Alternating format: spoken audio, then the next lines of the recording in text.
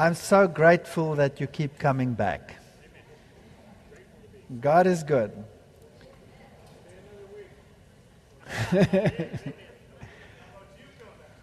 Oh, I'll try.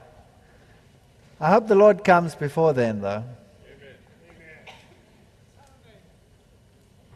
This is also quite a long lecture. I don't know whether we're going to finish it in one night or whether we're going to skip a few slides or go quickly through them, whatever. We'll see how we go. You must have noticed that I'm very fond of my church. Have you noticed that? Yes. But I also have some very hard things to say about my church. Not because I want to knock my church. There are enough people who do that. That's not the point. I have a serious problem. And that is that I do evangelism. And today, when you do evangelism, you come across more and more and more people who say, you're talking about Babylon and you're saying, come out of Babylon? And where must I go to? The very things that you are telling me to leave behind, I see in your church as well. Why should I come into your church when those things are also there? Now, in the past, you might have gotten away with it, but not anymore. Let's face it, they're there. They're there. And then there's another problem. There are more and more people who want to leave because the things are in the church. So rather than being an ostrich and sticking your head into the sand, face the facts. But of course, if you understand the typological picture, then the whole paradigm shifts. So when I reveal things and talk about things, this is not, please don't misunderstand me, to expose and criticize my church. It is to show that there is a typological framework wherein we must see it, and if you grasp the typology, you embrace the church. So this is not negative, this is positive.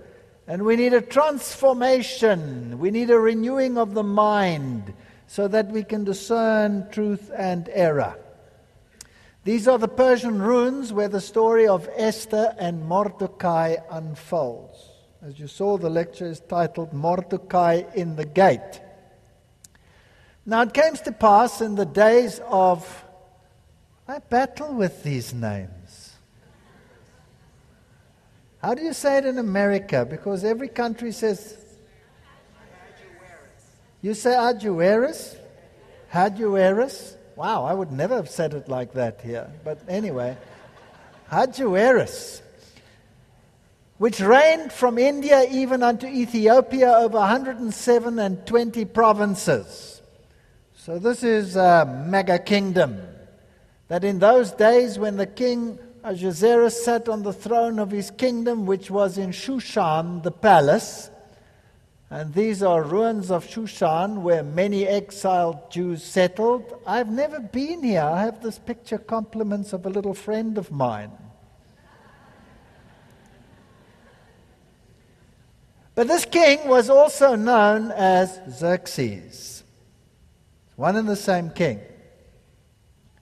And he's the one who fulfilled the Bible prophecy regarding the destruction of Babylon.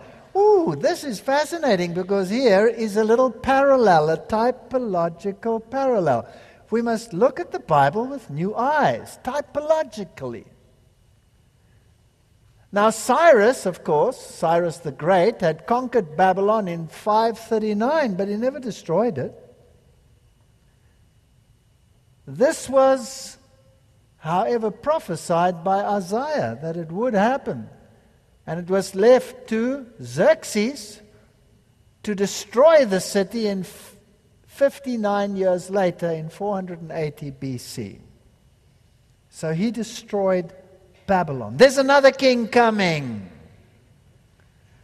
and he will destroy Babylon. Is it right? Babylon, the glory of the kingdoms, the beauty of the Chaldees, excellence shall be as when God overthrew Sodom and Gomorrah, as when God overthrew it. And God is going to overthrow Babylon. It shall never be inhabited, neither shall it be dwelt in from generation to generation.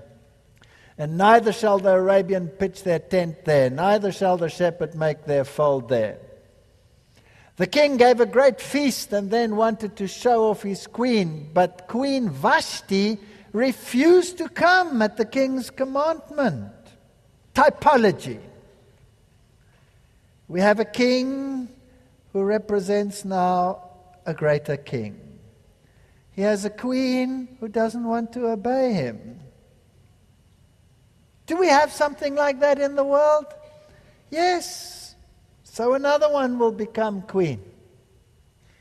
At the king's commandment by his chamberlains, therefore was the king very wroth, and his anger burned in him. So now enter beautiful Esther.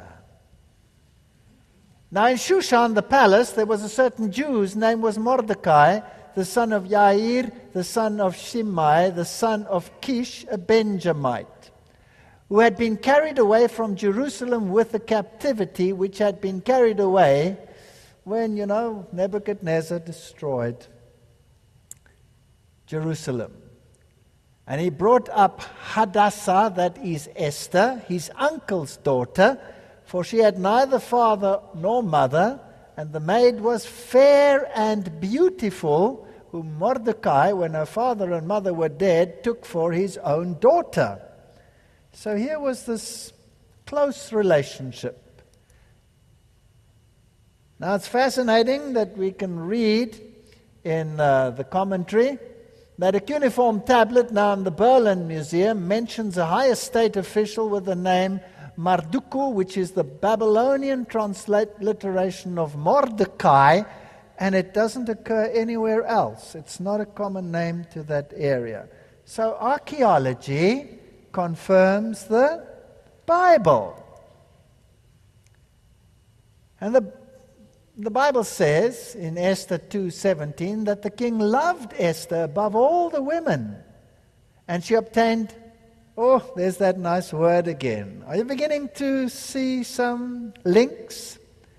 It's amazing how an archaeologist with his nose in the archaeology and an eschatologist can be so closely associated with each other. She obtained grace and favor in his sight. Can you hear typological sounds here? So this bride of Christ, will she find favor with the king when his other queen rejects him?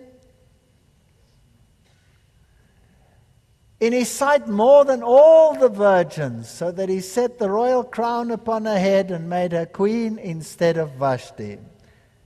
Yes, there will be lots of virgins, but there's one that's queen. Don't forget it.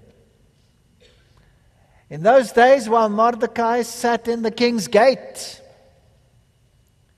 Now, the king's gate, of course, was a place of judgment. So here we have a judgment message.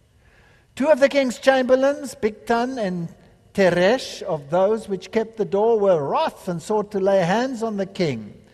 Now, you know that story. It became known to Mordecai. He told it to Esther. She told it to the king. It was recorded, and then they forgot about it. In fact, Mordecai saved the king's life. And in those days, the king promoted Haman. And the Haman became the enemy of God's people. Here is a typology. Here is a typology. All the king's servants who were within the king's gate bowed and paid homage to Haman, for so the king had commanded concerning him. But Mordecai would not bow or pay homage, because there was a higher law than the king's law. Then the king's servants who were at the king's gate said to Mordecai, "Why do you transgress the king's command? Will there be another king at some stage?" In a typology, a king can play two roles, because it's a human king. Will there be another king who will make a command which is contrary to God's law? Yes. And if you don't obey that law, could you be subject to a death decree? Yes or no? Yes. Okay, thank you. Now it happened when they spoke to him daily, and he would not listen to them, that they told it to Haman to see whether Mordecai's words would stand. For it told them that he was a Jew. And Haman saw that Mordecai did not bow or pay him homage. Haman was filled with wrath. But he disdained to lay hands on Mordecai alone, for he had told him of the people of Mordecai. Instead of Haman, sought to destroy all the Jews who were throughout the whole kingdom of... Thank you. The people of Mordecai. And then it gives the exact year, and they cast lots, and the lot fell on the 12th month, and they decided that all the Jews would die. Then Haman said to the king, "There's a certain people scattered and dispersed amongst the people in all the provinces of your kingdom. At the end of time, in the antitype, will there be a certain people scattered throughout the whole world of the final kingdom on the planet?" Yes. Their laws are different from all other people, and they do not keep the king's law. Therefore, it is not fitting for the king to let them remain. Type is going to meet antitype. If it pleases the king, let a decree be written that they be destroyed, and I will pay a certain amount of money. So the king took his signet ring, and he gave it to Haman, who was the enemy of the Jews. This is the ruin of the royal palace where it actually happened. And when this decree went out, Mordecai challenged Esther to discuss the matter with the king, but she was hesitant.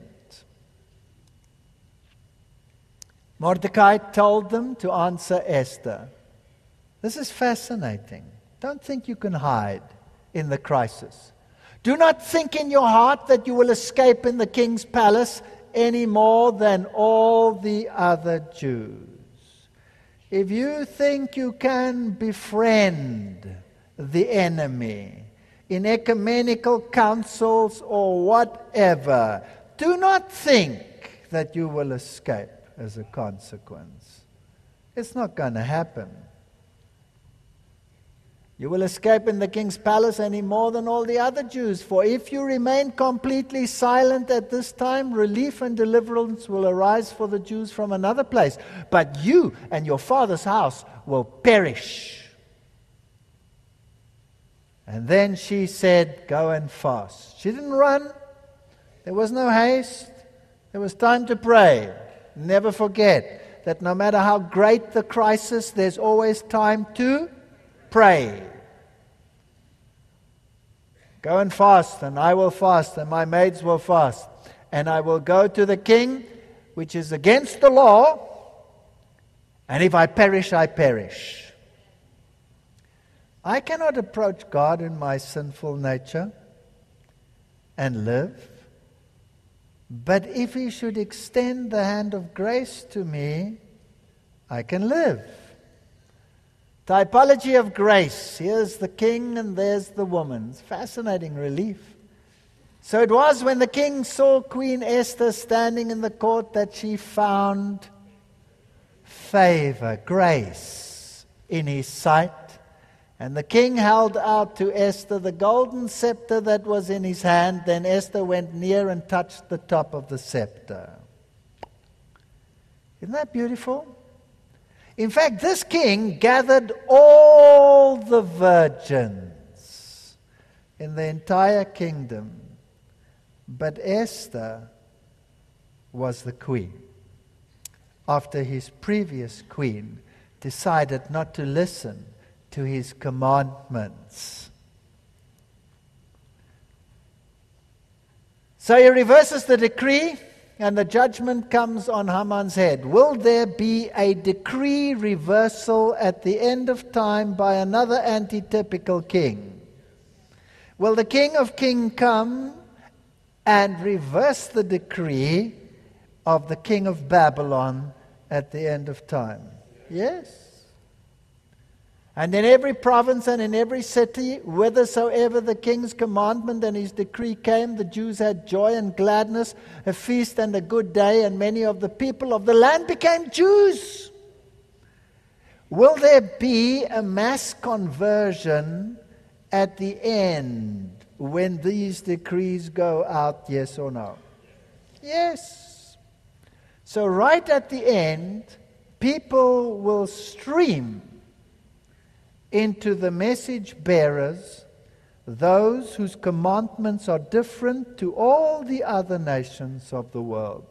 This church is going to remain full. Many will leave, but many will come in. Now, type will meet anti-type. The mark of the beast. He was granted power to give breath to the image of the beast, that the image of the beast should both speak and cause as many as would not worship the image of the beast to be killed. And he caused all, both small and great, rich and poor, free and slave, to receive a mark in, it should say, their right hand or in their foreheads. Nevertheless, and that no one may buy or sell except one who has the mark or the name of the beast or the number of his name. And we read in the spirit of prophecy that the decree which is to go forth against the people of God will be very similar to that issued by, we would say, Ahasuerus, against the Jews in the time of Esther. Satan instigated the scheme in order to rid the earth of those who preserved the knowledge of the true God, but his plots were defeated by a counterpower that reigns amongst the children of men. The Protestant world sees in the little company keeping the Sabbath a what? A Mordecai in the gate. The gate being the place of judgment. And the very name, Laodicea, means nation of judgment. And they see this thorn in their sides because he's saying, you are not keeping the commandments of God, you are keeping the commandments of men.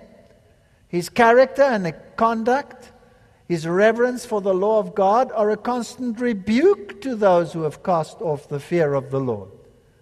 And the same masterful mind that plotted against the faithful in ages of past will try again to do it at the end of time, because there is no, thus says the Scripture, regarding the Sabbath issue, to defend their theology. So it is better that one group disappear than that the entire world should suffer as a consequence of one group. There's a parallel there. So these scenes take place in the final scenes of the great controversy between God and Satan. This is where the judgment of the beast power is reversed by God, who intercedes on behalf of his people. Here type meets antitype. Christ, the great antitype of Ahasuerus, reverses the decree. So we have a decree reversal. It happened then, it will happen there. Is there an archaeological evidence that such a man, such as Mordecai, existed? Yes. And we read in Revelation 12:17 that the dragon was wroth with the woman who kept the commandments and have the testimony. And this fiery trial sifts God's people who are in the Laodicean state. Judgment begins with the house of God. That's what 1 Peter says. It begins with the house of God. Laodicea means nation of judgment. Mordecai sat in the gate, judgment. Daniel, a type of God's end-time people, means judged of God. We are told to study the books of Daniel and the book of Revelation. And the typological story in the book of Daniel are typological stories of God's people. Esther 2:19, and when the virgins gathered together the second time. Isn't that fascinating? There was a first time when the virgins gathered together, and there was a second time. There was a Protestant movement. It rejected, it refused to keep the commandments, and there's a second gathering of virgins. Then Mordecai sat in the king's gate. He sat in the king's gate. Then Daniel requested of the king, and he said, we go to Daniel, and he said about his three friends over the affairs of the province, but Daniel sat in the gate of the king. Was he also a type of the judgment? Yes. Jeremiah, Baruch read the words of Jeremiah in the house of the Lord in the chamber of Gemariah, the son of Shaphan the scribe, in the higher court at the entry of the new gate. All judgment messages. When we come to Ezekiel, we have the image of the gate. And what was there? The image of jealousy, which provokes to anger and jealousy. We'll come to that in a moment. So the Apostle John in vision heard a loud voice in heaven exclaiming, "Woe to the inhabitants of the earth and the sea, because the devil has gone down to you. The wrath of Satan increases as his time grows short, and his work of deceit and destruction reaches its culmination in the time of trouble." And we know that the whole world will be involved in a ruin more terrible than came on Jerusalem of old. How close are we to these events? If we study the typology of the children of Israel, and if we study the state of the church, I must come to the conclusion that we are at the very brink. In the midst of the time of trouble, such has not been since there was a nation, God's chosen ones will stand unmoved. Satan, with all the hosts of evil, cannot destroy the weakest of God's saints. All right. How does judgment affect God's people? And this is what I want to speak about tonight. Will God's church survive? The standard of judgment is the law, and in the final analysis, the issue is one of worship. It's not a question of legalism. This is a question of worship. Who do I acknowledge as the authority in my life? Who do I acknowledge as my Creator and my Redeemer?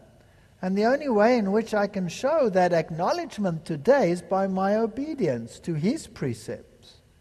And if He said, "Here are my commandments," and I keep them as He said, I acknowledge His authority. If another king comes along and says, "No, here are my precepts, you have to obey these rather than those," well, then I'm worshiping the wrong entity. Thy throne, O God, is forever and ever. The scepter of thy kingdom is a right scepter. Thou lovest righteousness, says the psalmist. All thy garments smell of myrrh. This is a picture of Jesus. Upon thy right hand did stand the what? The queen in the gold of Ophir. God doesn't do anything apart from His church. She is precious to Him. She is beautiful. She is knee-bucklingly beautiful, even though she is pathetic. She's beautiful. He sees her with the eyes of His righteousness. So shall the king greatly desire thy beauty, for he is thy Lord, and worship thou him. These are beautiful images in the Bible. The scepter shall not depart from Judah, nor a lawgiver from between his feet, until Shiloh come, and unto him shall the gathering of the people be. Reference to Christ. He will gather the virgins, and his queen will be by his side. The gathering of God's people is the great theme of the return from exile. And there are so many issues involved here that it's complicated. It's like wheels within wheels. But there are great prophetic delineations. And the major prophets and the minor prophets intermingle and give evidences that will make the picture clearer. The prophet Jeremiah proclaimed, "Behold, the days come, says the Lord, that I will raise unto David a righteous branch, and a king shall reign and prosper, and shall execute judgment and justice in the earth. And his name is the Lord our righteousness." So God's people must expound the righteousness of God, his character, which includes his love, his law, his salvation, everything about him. It must be a Christ-centered religion, not a legalistic religion. If we project a legalistic image, people are put off. If you live a life if you live the righteous life without being judgmental, it's attractive.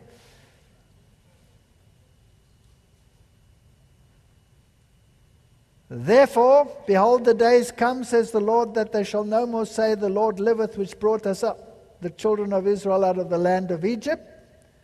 But they will say that they've gathered the ones that come out of the north country. So there will be this second application. We spoke about it yesterday. This parallel between the Exodus movement and the final gathering of God's people. "Behold, I will send for many fishers, says the Lord, and they shall fish them. And after will I send for many hunters, and they shall hunt them." And we have a choice.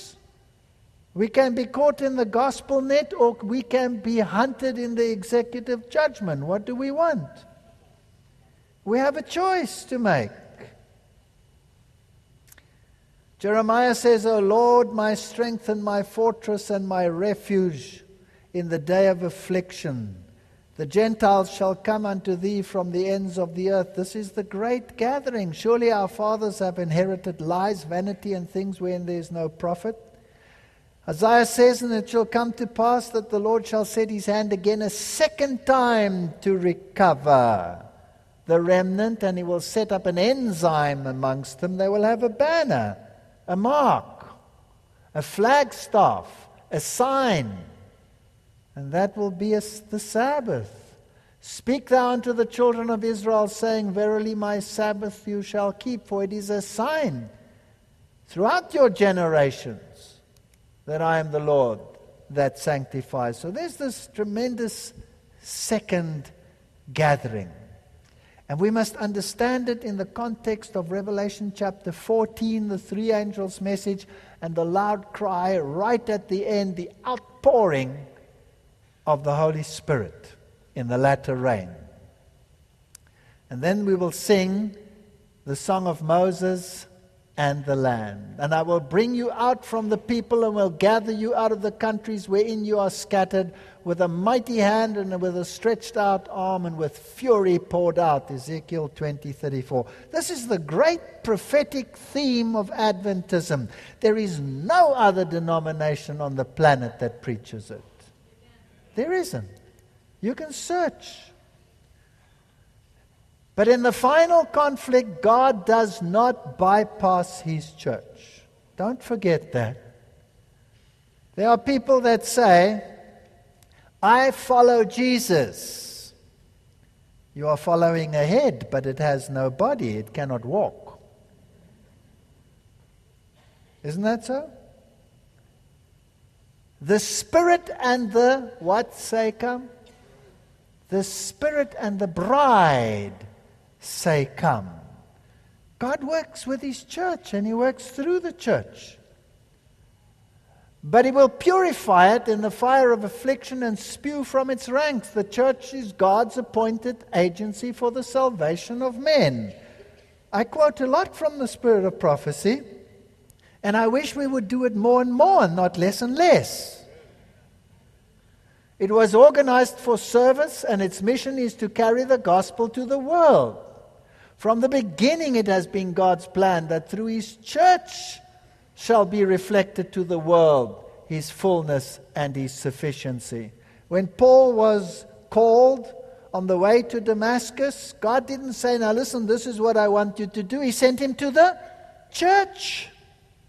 God doesn't act without his church.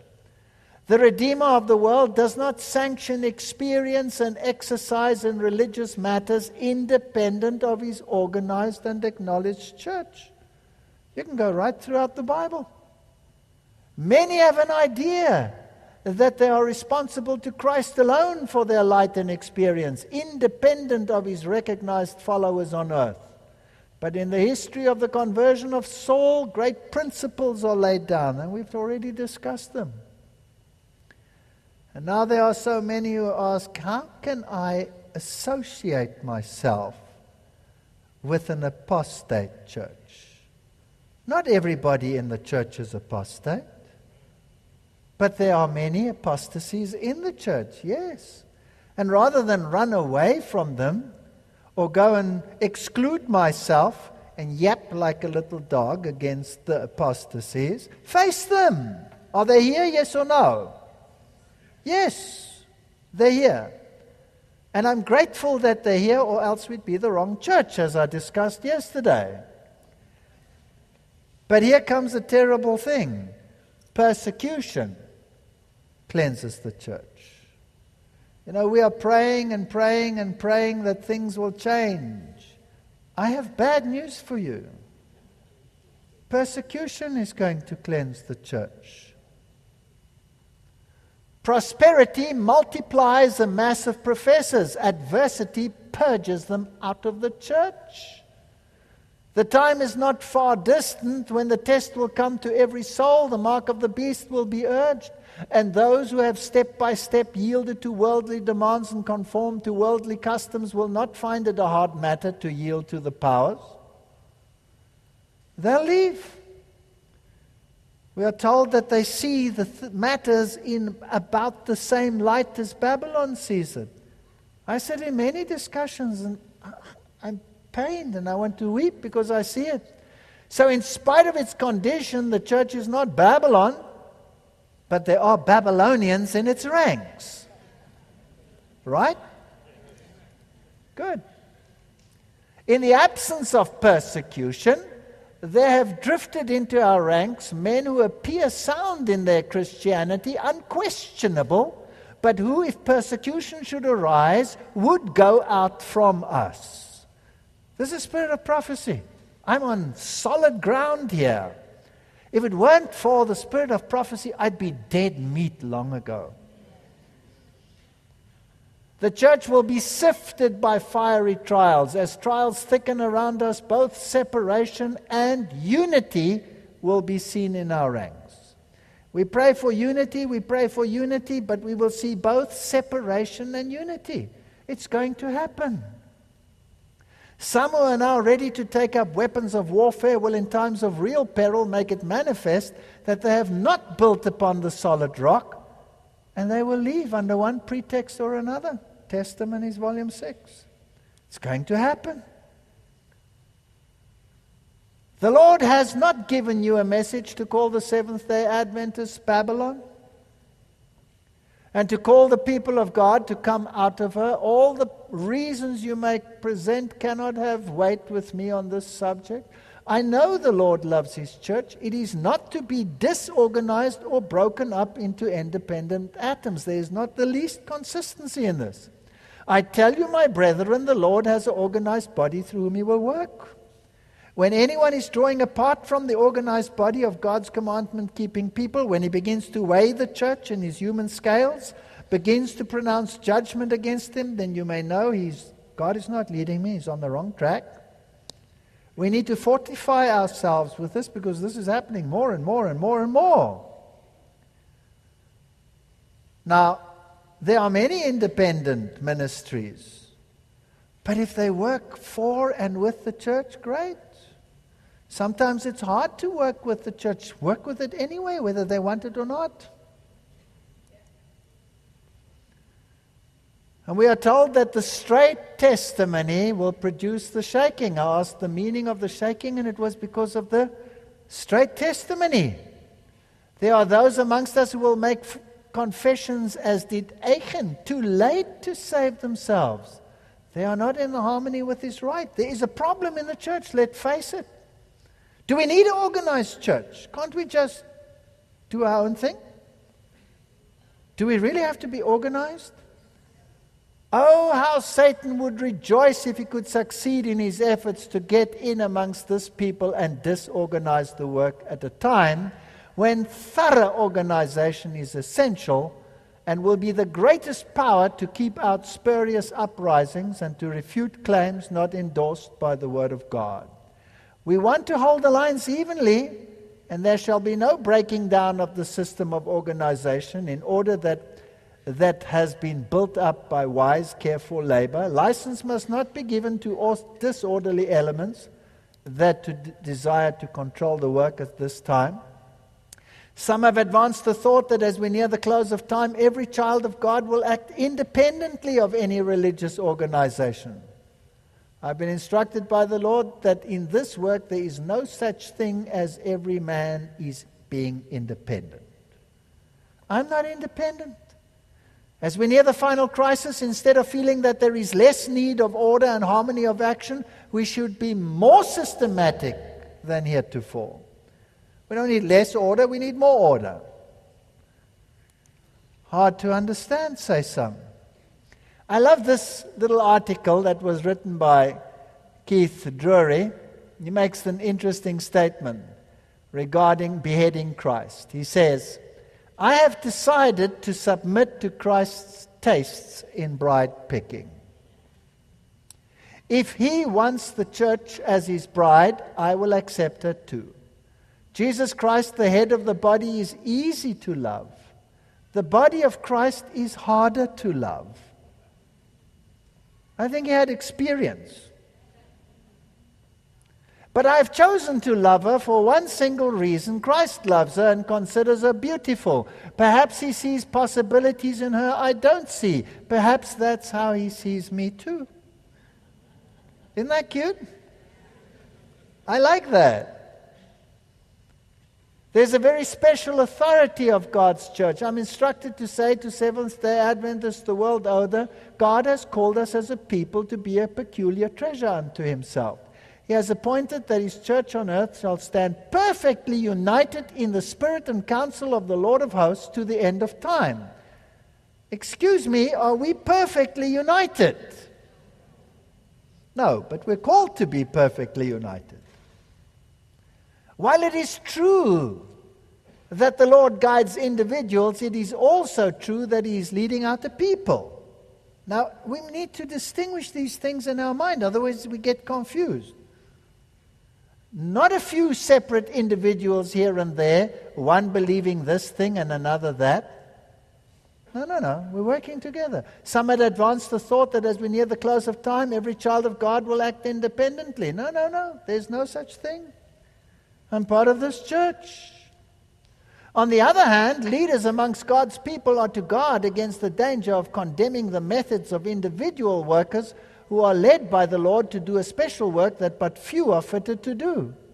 Let brethren in responsibility be slow to criticize the movements that are not in perfect harmony with their methods of labor. Does this mean, in other words, that the spirit of prophecy tells me I'm not restricted by the structure? I have a certain leeway. I'm an individual and I can work with God and God can work with me and any of you as he chooses. Is that right? And we should be very careful when we say not this way or that way. But now you have these groups in the church, some of those who act in a way which is totally contrary to what the other group thinks. And how can two walk together if they are not in harmony with each other? Now this is where the spirit of prophecy is so helpful. We must study these things. Christ's call for unity, manuscript 10. Our church members see that there are differences of opinion amongst the leading men. And they themselves enter into controversy regarding the subjects under dispute. Doesn't happen at Loma Linda, fortunately. Christ calls for unity. Now listen carefully. But he does not call for us to unify on wrong practices. This is important. The God of heaven draws a sharp contrast between pure, elevating, ennobling truth and false, misleading doctrines. There's a sharp distinction. Even though I'm in the church, even though I'm in the structure of the church, I'm still responsible to God. And I must test the spirits. He calls sin and impenitence by the right name. He does not gloss over wrongdoings with a coat of untempered mortar. I urge our brethren to unify upon a true scriptural basis. Whew, that takes a lot of my mind. Do you feel better too? Does this mean that there must be a church within a church? No, it gets complicated. God has a church. It is not the great cathedral, neither is it the national establishment, neither is it the various denominations. It is a people who love God and keep His commandments. And when 2 or 3 of such are gathered together, He is with them. Now, in the light of this tremendous conflict within the church, will the church stand? I'm going to ask some hard questions today, and I'm going to give some things. The church may appear as about to fall, but it does not fall. It remains triumphant while the sinners in Zion will be sifted out, the chaff separated from the precious wheat. So the church is going to stand. But the conflict isn't getting less, isn't it? Getting more? Yes, it's getting more and more. Now I'm going to discuss with you 3 typological factions within the church. And these 3 typological factions give us the complete picture. The other prophets color it in. There's the Daniel group, there's the Ezekiel group, and the Jeremiah group. Were they contemporaneous prophets, yes or no? They all were there at the same time during the tragic final collapse of Jerusalem, which serves as the great type of what happens. Isn't that so? Okay.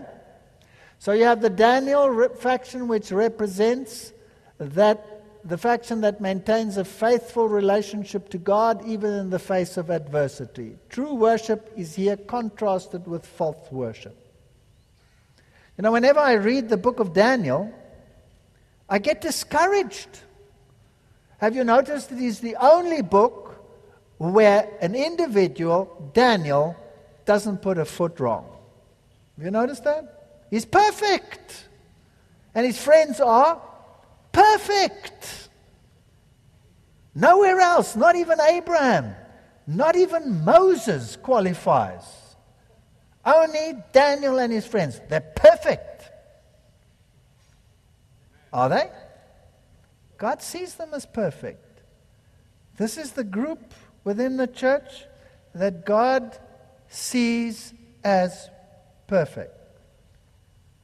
Then we have the Ezekiel group, and that represents those that practice syncretism. In other words, wish to mingle religious forms, the worship of the God of Israel and Babylonian worship. And they have a compromise in their faith. Now Jeremiah, he was the one who was actually in Jerusalem. And he sat under the Sanhedrin. He sat under the structures. And he represents that political leadership faction that, like the Pharisees in the time of Jesus, would sacrifice truth for the sake of structure. And they have some very hard things to say. But we must remember that in spite of all of this, the Daniel group is throughout all of it. These are not in separate places. This is a mixture of the 3.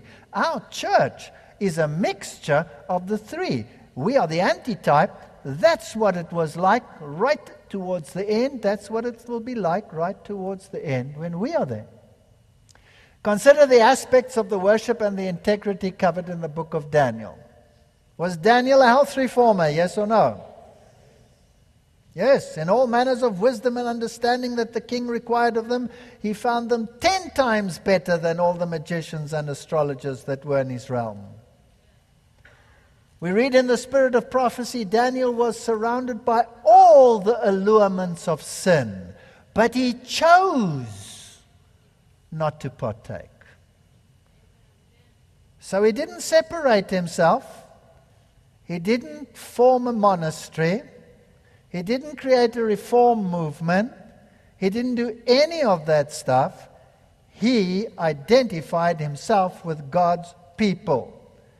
And he stayed upright in spite of the circumstances. Okay? In chapter 2, we read about the humility and the inclusivity of Daniel. Daniel would say, the wise men and the astrologers and the magicians cannot do it, but I can. No, he didn't. He said, there's a God in heaven who can do it. He was a humble man. God wants us to have humility. As for the secret, it is not revealed to me for any wisdom that I have more than any living, but for their sakes that shall make known the interpretation to the king. So these are his character attributes. Are we part of the Daniel faction, or are we part of the other faction? What are we going to be part of? He was always inclusive. We have sinned and committed iniquity. To us belongs confusion of face. Yea, all Israel transgressed thy law. Therefore the curse is poured upon us. Moses didn't separate. Daniel didn't separate. We shouldn't separate because there are all these things happening in the church. Chapter 3, besides the eschatological aspect, the chapter contrasts true and false worship. Therefore, at the time when all the people heard the sound of the cornet, the flute, the harp, the sackbut, the psaltery, all kinds of music. And then the decree went out, and the king said, when you hear the sound of the flute, the harp, all kinds of music. And then it says again, and then why do you think he repeats it over and over and over? You think music could be a snare at the end of time? I think it could quite possibly be. Nebuchadnezzar said, is it true to the friends that you won't serve my gods? No, we won't, they said. We'll throw you into the furnace. Didn't help. Now if you be ready, and we have again all these things. Notice what they said. They said, O Nebuchadnezzar, we are not careful to answer thee in this matter. The New King James makes it easier to understand. We have no need to answer you in this matter. That's pretty clear. Our God, whom we serve, is able. He will deliver us. But even if he does not, let it be known we won't worship. That's the Daniel faction in the church. And no matter what happens, you don't have to partake. Were they at the feast? Yes. They just refused to bow down. So if you have a Babylonian feast in one of your churches, take out your Bible and read. And be an example to someone. And say, excuse me, why are you not partaking? I'm partaking in worship. I'm reading my Bible. When you sing something decent, I'll sing with you. I do that. I do that. When they sing all this funny stuff, I sit down and I read my Bible. And when they sing a hymn, I sing up and I sing. I'm a bit weird. In all the ages, God had witnesses. Joseph, he was maligned and he was persecuted and he was accused, but he stood. David was hunted like a beast of prey. Daniel into the lion's den. Job deprived of his things. Jeremiah cast into the quagmire. Stephen, Paul, John, all of them. We can do the same. We need a spirit of true worship. Just because things are chaotic around us doesn't mean we need to capitulate. So the principles and practices must be purged of heathenism. The ritual service ceased in order that the heart might be revived. The outward glory was removed that the spiritual might be revealed. Our outward glory might be removed that the spiritual may be revealed. We're going for tough times. Chapters 4, 5, and 6 provide insight into God's dealing with the powers of earth, His patience, His justice. 7 to 12, the great prophecies. So Daniel, the Daniel faction, will be well informed about the character of God. Is that correct? And how He deals with people. The Daniel faction will be well versed in prophecy, right? So they'll be health reformers. They won't be proud. They will be humble. They will be students of prophecy. These are all the things that happen to the Daniel faction. The secret things belong unto the Lord our God, but those things which are revealed belong to us and to our children forever, that we may do all the words of the law. So the Daniel faction is what I would like to belong to. But then it means to do all that the Lord commanded. Isn't that right? Not in a superior, judgmental way, but because you love the Lord your God with your whole heart and with your whole soul and with your whole mind. Now we get to the scary bit. The Ezekiel faction. And he said unto me, Son of man, I send thee to the children of Israel, to a rebellious nation that has rebelled against me. They are impudent children, stiff-hearted. I send you to them, and you shall say them to them, whether they hear or whether they forbear. So there's a faction that is stiff-hearted and stiff-necked and stubborn, and even when you speak to them, they don't listen. Fortunately, I've never come across them. When I say unto the wicked, you will surely die, and you've given him the warning, then fine. But if you don't warn him, the blood will be on whom? On you. So we have a duty to speak. Ezekiel chapter 5. Thou shalt burn with fire a third part in the midst of the city when the days of the siege are fulfilled. And thou shalt take a third part and smite about it with a knife. And a third part thou shalt scatter in the wind. And I will draw out a sword after them. And thou shalt take thereof a few in number and bind them in thy skirts. Ooh, not much left there. Almost all of them gone. And then take of them again and cast them in the midst of the fire and burn them in the fire, for thereof shall a fire come forth into the house of Israel.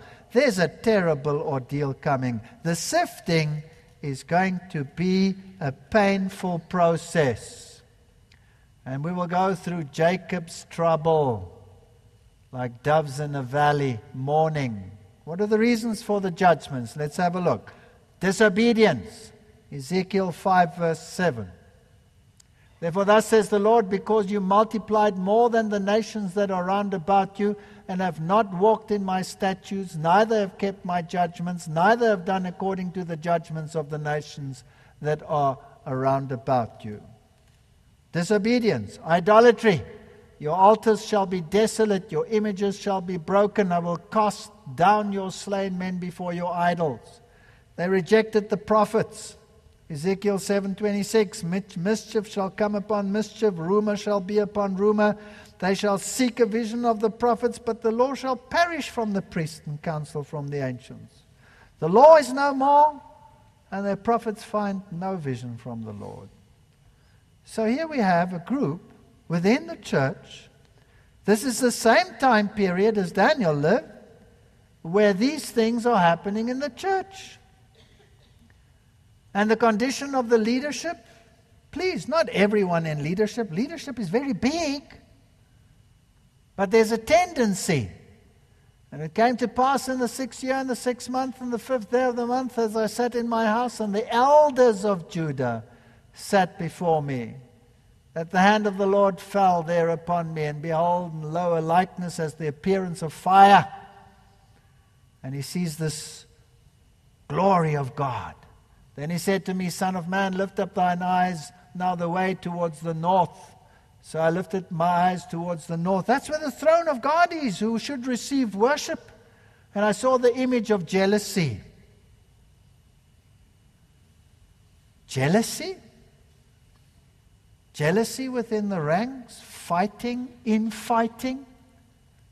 Jealousy amongst groups. Warnings have been given me that the publishing house and so on and so, but the image of jealousy was long set up. Stop being jealous. No, this one can't speak here. This is my throne. That one can't speak there. Keep this one out. Does it happen in our church? Don't let that one speak. He'll say this, that, and the other. The 70 elders are in sympathy with idolatry.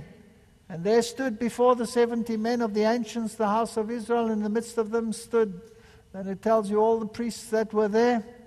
And he brought me to the gate of the Lord's house towards the north, and behold, there sat the women weeping for Tammuz.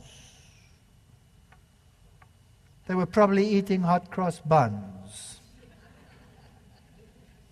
And they were in sympathy with the religion of Babylon, and they rebuked all who weren't like that. And how were they? About 25 men with their backs towards the temple. About 25 with their backs towards the temple of the Lord. Worshipped the sun towards the east. I don't know whether it's incidental that the executive committee consists of about 25 men. But I'm not talking about specific people here. It's about a condition. It's about a condition. So do we have an antitypical equivalent? Do we have leadership in sympathy with Rome, with Tammuz? Because that's what Rome is. Adventists are to be purged of the red whore of the Mediterranean syndrome. Malachi Martin, he talks about this syndrome. And fascinating. Blavatsky has the following to say.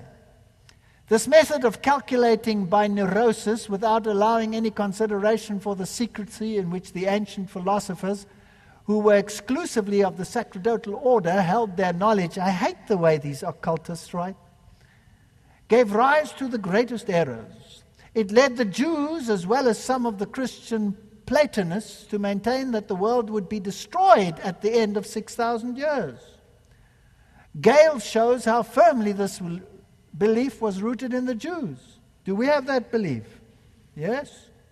It has also led modern scientists to discredit entirely the hypothesis of the ancients. It has given rise to the formation of different religious sects which, like the Adventists of our century, are always living in the expectation of approaching destruction of the world. We're a menace. And there are people who are in sympathy with Rome and say, put off the coming of the Lord. If you are putting it off, you're not in sympathy with God's word, nor are you in harmony. Called to expose the man of sin. We have been called to expose the wickedness of the man of sin, not make it less prominent. I don't see any use for our Bible commentaries which are so vague that you wouldn't know whether it was the ice cream man or whoever who is the little horn in Daniel chapter 7. It's the papacy. Write it there. That's what the Reformers wrote. That's what it is. We have nothing to be ashamed of. All the evidence points that Rome hasn't changed. The people are to be shown what they may expect from the papal power for manuscript release. I'm not hard on Catholics. I love Catholics. I was one myself. I love it when a Catholic priest phones me and says, thank you for your messages. I have come out.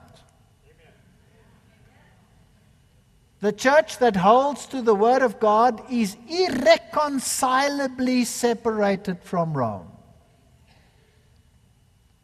I have discussions with leaders all the time. They phone me at 2 o'clock at night and tell me, I forbid you to say that the Pope is the Antichrist. Yes. I'm talking about high leaders that phone me like that. And I say, excuse me, but the spirit of prophecy says so. Then they say, we don't hold to that 19th century childhood disease of Seventh-day Adventism. Then I say to them, excuse me, but I don't have to listen to you because you're not a Seventh-day Adventist. Goodbye.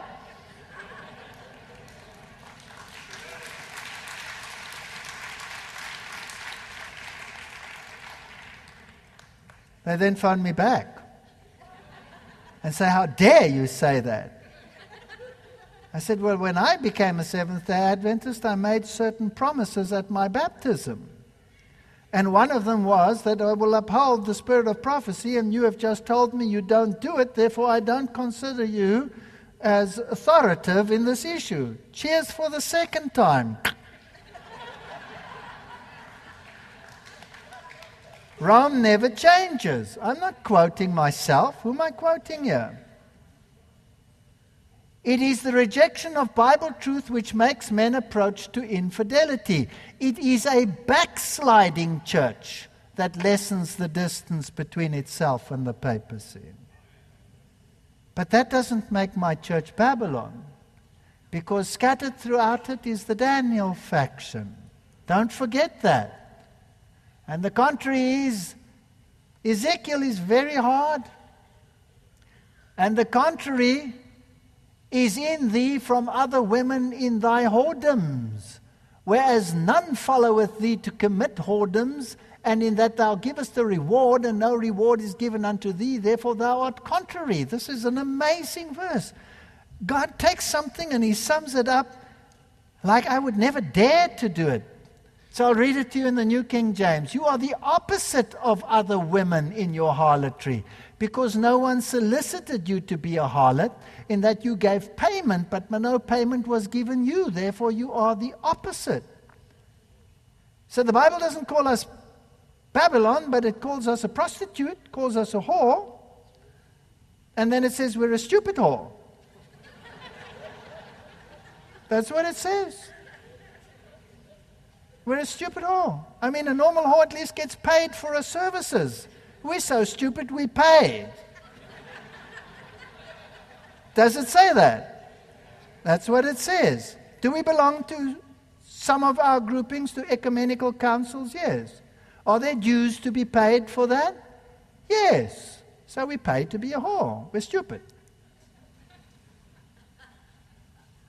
Who are standing in the council of God at this time? Is it those who virtually excuse wrong amongst the professed people of God and murmur in their hearts, if not openly against those who would reprove sin? Is it those who take their stand against them and sympathize with those who commit wrong? No, indeed.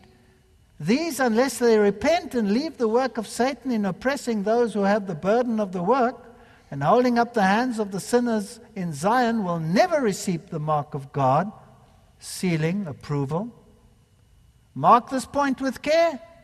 Those who receive the pure mark of truth wrought in them by the power of the Holy Ghost, represented by the mark by the man in linen, that sigh and cry for all the abominations that are done. Don't run away from the church, separate yourself. There's no consistency in that. Sigh and cry. Sigh and cry. Things can change. I was in a East Bloc country, and the pastor had a guitar around his neck, and that was his sermon. He loathed everything I stood for.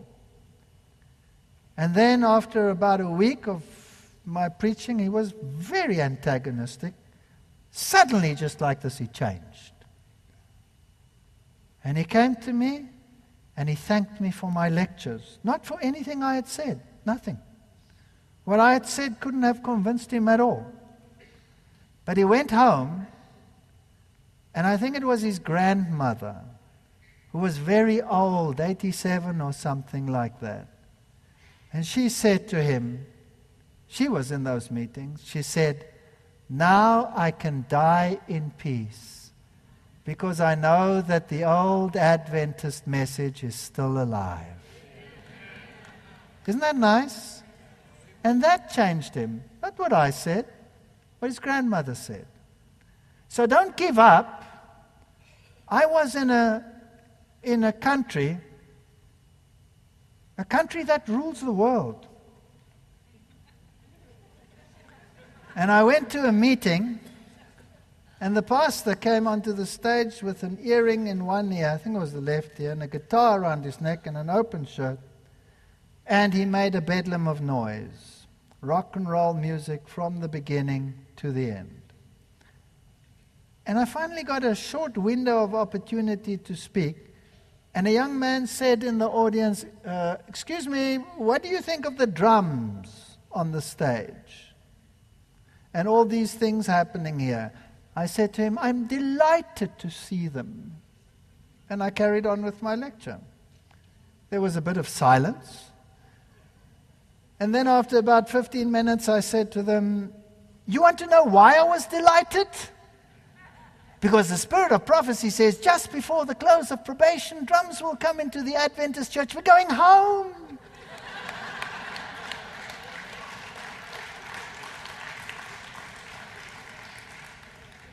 So in the 9th chapter of Ezekiel is portrayed the fate of the men in responsibility who have not glorified God. And the terrible decree goes out, slay utterly old and young, both maids and little children and women, but come not near any man on whom is the mark. We have to be prayerful. Prayerful. The general slaughter of all those who do not thus see the wide contrast between sin and righteousness and do not feel as those who do not stand in the counsel of God and receive his mark is described in the order of the 5 men with the slaughter weapons. It's coming. Upon us as ministers, God has placed a burden of solemn responsibility. Realizing that we are his chosen watchmen, we should have constant concern and forethought in regard to the state of the church. Now it's 9 o'clock. There's still a Jeremiah faction, and then there's still a summary. That could take another 30, 35 minutes. What do you say? Keep going?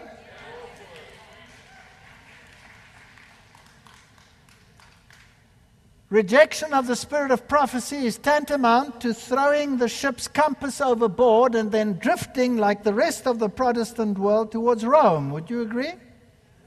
Because if we reject that, we could end up the Willow Creek without a paddle, or we could be purposefully driven on a saddleback to nowhere.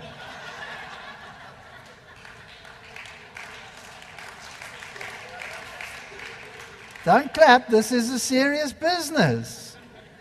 This is a serious business. Popular revivals are too often carried by appeals to the imagination. What would we do without the spirit of prophecy?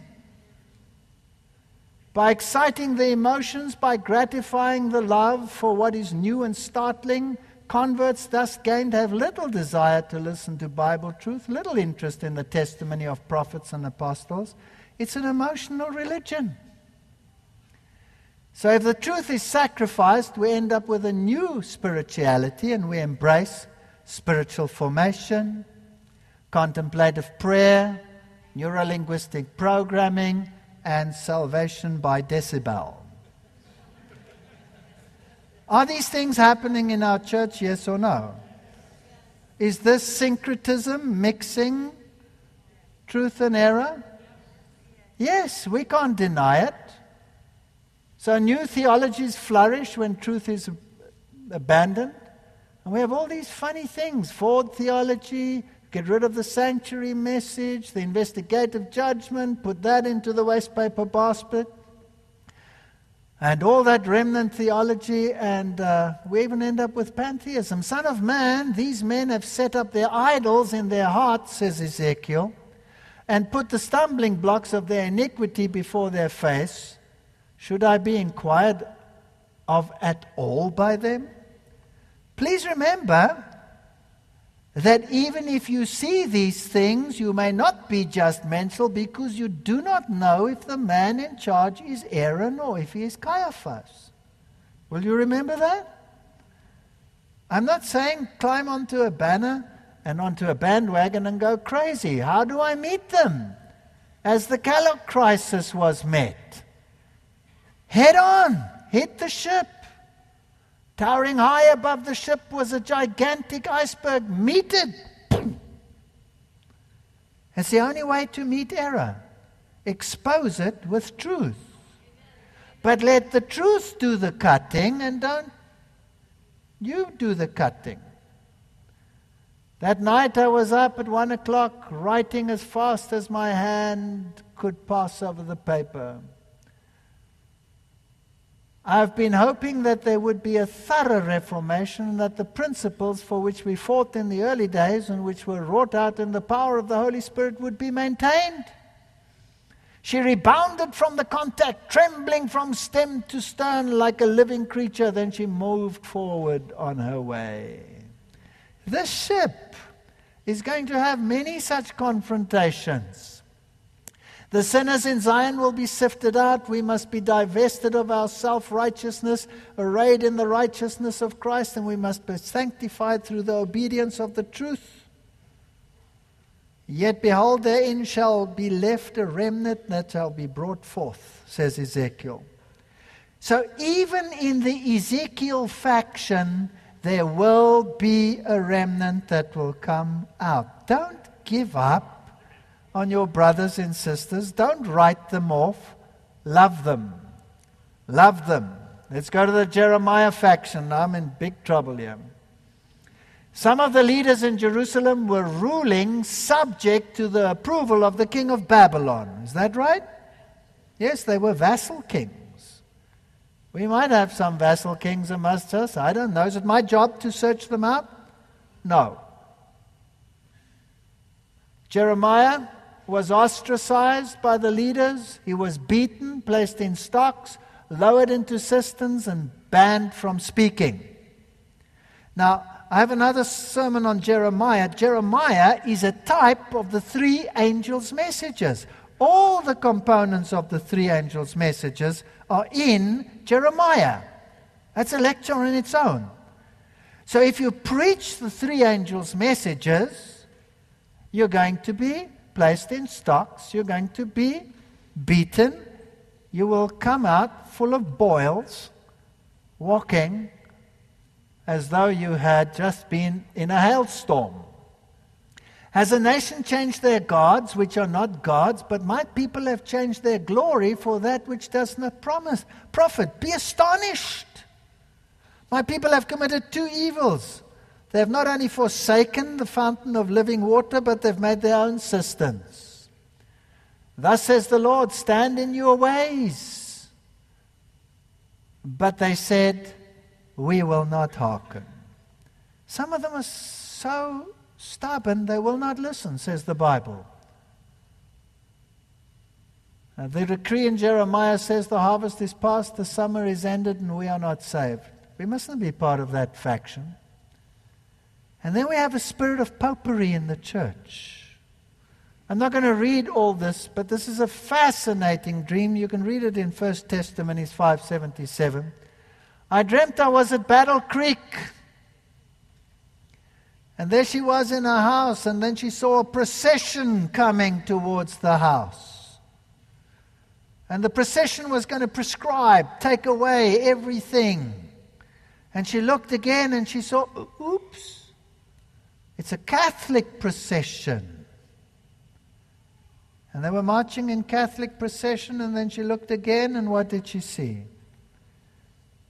That many of the leaders that she knew were in the procession. These are fascinating. I wept and prayed much as I saw our goods confiscated. I tried to read sympathy or pity for me in the looks of those around me. Mark the countenances. If they would only tell me what I've done. And she wept and wept and wept. She writes in Testimonies to Ministers, a strange thing has come into our churches. Men who are placed in position of responsibility that they may be wise helpers to their fellow workers have come to suppose that they were set as kings and rulers. We have such people. They tell you exactly what you must do and what you may not do. Be sure to labor in such and such a way. You will not do this and you will not do that. I had one tell me that he'll remove the projector, which he did. And then he said, now try and give your lectures without equipment. So I went onto the stage and I said, you know, the choir sang so beautifully. This was outside people in a outside evangelism. And they removed my equipment because I'm giving the three angels messages. So I said, the organizer sitting over there lives just round the corner. It seems that he has not set up the projector, but the choir sang so beautifully. Do you mind if they sing some more while he goes and fetches them? So these things happen with stuff. In his labors, each worker is to look to God. We are to labor as men and women who have a living connection with God. These are things that God will not allow. What is it? If we look only to men for guidance. He will put his burden upon his burden bearers. Every individual soul has a responsibility before God, and is not to be arbitrarily instructed by men as to what he shall do, what he shall say, and where he shall go. We are not to put confidence in the counsel of men and assent to do all that they shall say unless we have evidence that they are under the influence of the Spirit of God. I don't have to listen to everyone in the church. God has given me a brain, and God has given me a conscience. But that doesn't mean that I must neglect the counsel of godly men, even if I have to change my course and change my mind. But I cannot have a spirit of popery. All should be careful about presenting new views of the Scripture. Here's the counter side. I can't just go and be like a bull in a china shop.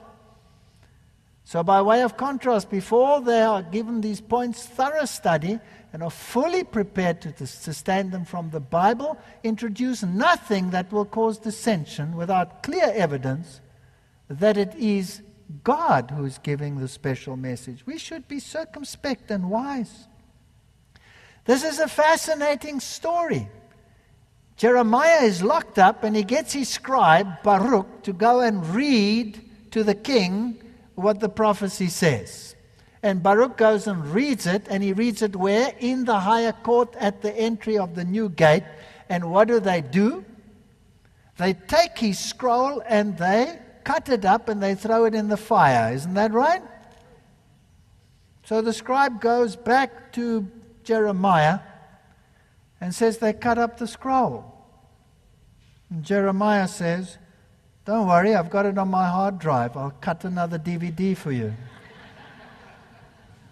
And go and play it again in the king's court. And by the way, I have some new information, and he adds it and said, there, give them a double dose.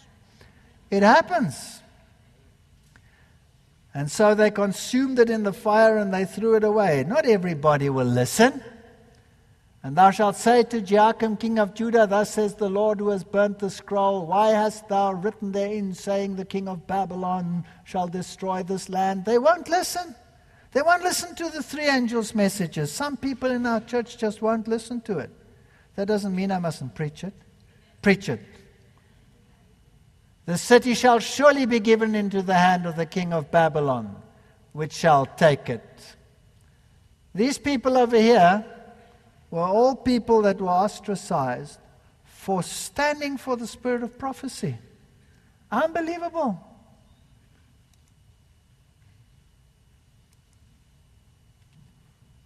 We will have a revival. If the workers will humble their hearts before God, the blessing will come. As the storm approaches, a large class who have professed faith in the third angel's message but have not been sanctified through obedience to the truth, abandon their position and join the ranks of the opposition. That's what happened in the Jeremiah faction. Generations of iniquity, keeping mercy for thousands. Now listen to this. I'm going to be on dangerous ground now. Shake your heads and wake up, because I want you to think about this for a little bit. This is not time setting. This is setting the environment of time. Generations of iniquity, keeping mercy for thousands, forgiving iniquity, transgression of sin, that will by no means clear the guilty, visiting iniquity of the fathers upon the children, upon the children's children, unto the third and fourth generation. Now let's look at the outpouring of the Holy Spirit. Joel. Tell your children of it.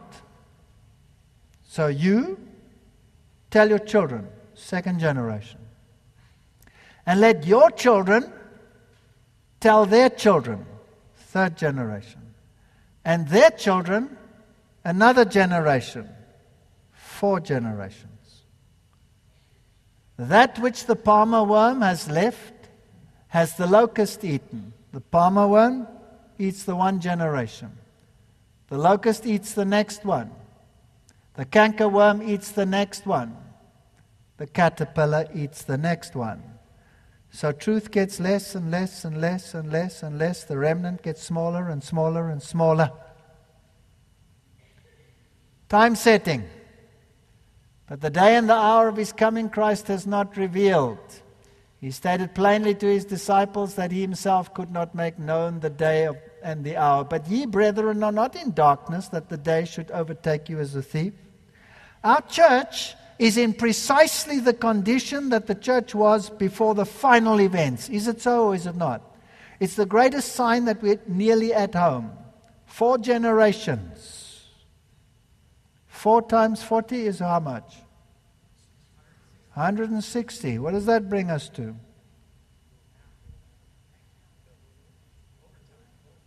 Overtime, 2004. 2004.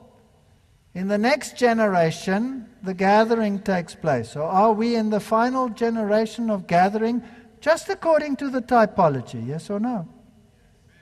Each generation was divided into 4 watches of 10 years. You don't know in which watch he is coming. Is he coming in the first watch? Is he coming in the second watch? Is he coming in the third watch? You don't know. But the Bible does suggest that he comes at midnight. That would be at the end of the first watch. That's not very far. But you don't know whether his long-suffering will postpone it until the second watch or the third watch. You don't know in what watch he's coming. I will restore to you the years that the locust has eaten, the cankerworm, the caterpillar, and the palmer worm, my great army which I sent amongst you, and you shall eat in plenty and be satisfied and praise the name of the Lord.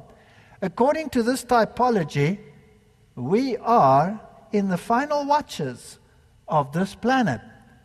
And we could be this close. If he comes at the end of the first watch, wow, that's just around the corner. Blessed are those servants whom the Lord, when he cometh, shall find watching. Verily I say unto you that he shall gird himself and make them sit down to meat, and will come forth and serve them. And he shall come in the and if he shall come in the second watch, or come in the third watch, and find them so, blessed are those servants. I'm hoping he comes at the end of the first watch. I saw watch after watch Ellen White uses. Now I'm going to do a final typology. And I'm on dangerous ground. And I'm not saying that this is so. I'm merely suggesting it's a possibility. The shipwreck of Paul. Because people say to me, will this church stand? Will it go through as a structure? Or will it dissipate and we will all do our individual thing at the end? These are important questions. And we need to ask God, is there any light in this? And for what it's worth, I give it to you. But it's not a law of Medes and Persians, and don't say, he said, this is how it's going to be. Acts 27:14. But not long after there arose against it a tempestuous wind called Euroclydon, this ship that Paul was sailing in. And we being exceedingly tossed with tempest, time of trouble, the next day they lightened the ship.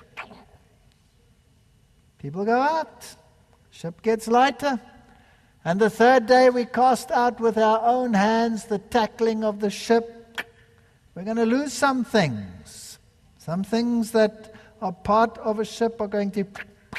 Have we lost hospitals, churches, Yes, we've lost some. And when neither sun nor stars in many days appeared, and no small tempest lay on us, all hope that we should be saved was taken away. It's going to become tough. But after long abstinence, Paul stood forth in the midst of them and said, Sirs, you have hearkened unto me, and not have loosed from Crete, and to have gained this harm and loss, and now I exhort thee, be of good cheer, for there shall be no loss of any man's life amongst you, but of the ship. Okay. Howbeit, we must be cast upon a certain island. And when the 14th night was come, we were driven up and down in Adria about midnight. Are there sounds which you are hearing? Okay. The shipmen deemed that they drew near to some country. By the way, which island did they land on? The island of Malta, the military headquarters of the Knights of Malta, the military power and might of the Church of Rome. Did Babylon destroy ancient Jerusalem? Would the king of antitypical Babylon also come with his power and his might against the church? Let's read on.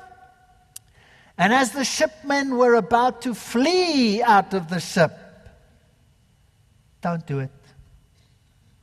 And when they had let down the boats into the sea under the color that they would have cast anchors out beforehand, in other words, they were pretending, ooh, I'm going.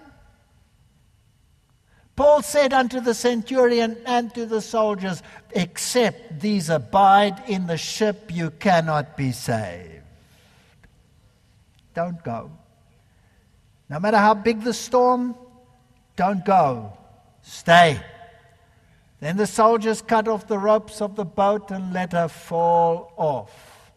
Wherefore I pray you, take some meat, take some food. For this is for your health, for there shall not a hair fall from the head of any of you. Internalize God's word. Make it your bastion. Read the spirit of prophecy. Don't lose hope. Hang on. Stay on the ship or you cannot be saved. And they were of good cheer. And when they had eaten enough, they lightened the ship and cast out the wheat into the sea. It's fascinating. This bread, this gospel, casted out amongst the nations, starts screaming about the gospel and salvation. And when they'd taken up the anchors, they committed themselves unto the sea and loosed the rudder bands and hoisted the mainsail to the wind and made towards the shore. Here we come. We're heading towards a crash with the forces of Malta. But here we come.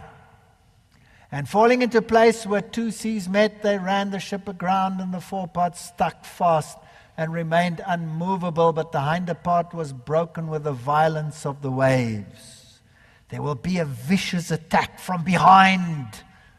Don't worry, the captain of the guard is there. Those Egyptians won't get through the fiery pillar. And the soldiers' counsel was to kill the prisoners, a death decree. But the centurion, willing to save Paul, kept them from their purpose. There will be a turning around of the decree. And the rest, and then what happened? And the ship broke up, and the rest, some on boards and some on broken pieces of the ship. And so it came to pass they escaped all safe on land. The ship is going to go through. It's going to get smashed right at the end here, right at the end. There's a beautiful parallel when we come to the latter rain, but we'll do that later in another lecture. And now look what happens. And when they escaped, then they knew that the island was called Melita, Malta. And the barbarous people showed us no little kindness, for they kindled a fire and received us, every one, because of the present rain. Are you getting the picture? Here, when the final crash comes, there is the outpouring of the latter rain. And what happens? The serpent and the viper tries to bite, it doesn't happen. The divine rebuke has been removed. The serpent cannot harm you. The miracles start happening. The healings happen. He shook off the beast in the fire. Behold, I give you power to tread on serpents and scorpions over all the power of the enemy, and nothing shall by any means hurt you. Luke 10, verse 19. In the same quarters were possessions of the chief man of the island, and then it tells about how these people are converted and how people are healed. This is the outpouring of the latter rain. We read in the spirit of prophecy and vision of the night, representations passed before me, a great reformatory movement amongst God's people. Many were praising God. The sick were healed. Other miracles were wrought. Hundreds and thousands were seen visiting families and opening before them the word of God. Hearts were convicted by the power of the Holy Spirit, and a spirit of genuine conversion was manifest. And the world seemed lightened with this glory. This ship is going through to the end. If you jump ship, you're in trouble. And it shall be said in that day, Lord, this is our God. We have waited for him, and he will save us. This is the Lord. We have waited for him. We will be glad and rejoice in his salvation. This church will make it right through to the end. There is a law coming. It will strike the military power. The ship will break up. But right at the very end, when the power of the Holy Spirit is poured out upon God's people and the world is lightened with its glory, don't leave the ship. Don't leave the ship. Amen.